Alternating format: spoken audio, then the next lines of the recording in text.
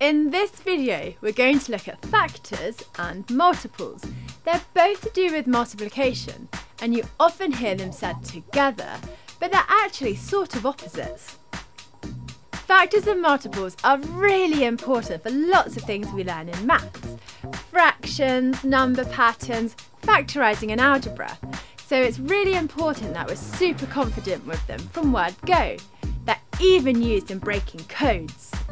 So multiples are the times tables of a number, what we get by multiplying that number.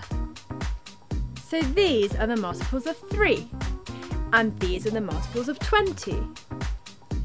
Have a look at these factors of 20, and these factors of 12. What do you think factors are? Factors divide exactly into a number. So 1, 2, 3, 4, 6 and 12 are all factors of 12 because they divide exactly into 12. It's quite easy to miss out some factors, so usually I start at 1 and work my way up. So let's look at the factors of 36. 1 and 36, 2 and 18, 3 and 12, 4 and 9, 5 doesn't go into 36, 6 and 6. So I've met in the middle. This means that I have got all the factors of 36. Here are some questions for you to do. Pause the video, work them out and click play when you're ready to check. How did you get on? The last two were bonus questions. We haven't actually looked at the highest common factors and the lowest common multiples yet, but I thought you could give them a go. Did you get them right?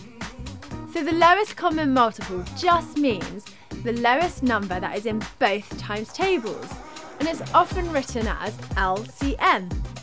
So 24 is the lowest number that is in both the 6 and 8 times table.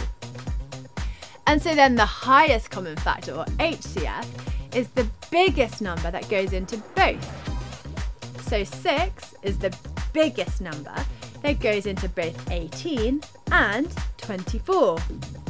Give these two questions a go. Pause the video, work them out and click play when you're ready. Did you get them right? So there you have factors and multiples. Multiples are the times tables. Just think, multiples sounds like multiply, so it is big numbers. And then factors divide exactly into the number. Just think, factors sounds like fractions, which sounds small, so factors are small numbers. So for the lowest common multiple, we just list out the times tables of both numbers, and then we find the first number that is in both lists. And for the highest common factor, we list out all of the factors of both numbers and look to see what the biggest number is in both lists. So these HCF and LCM methods are really great for small numbers, but when we get big numbers, there's a much faster way that we can do it, and it involves using prime factorization. So we're going to look at prime factorization in another video.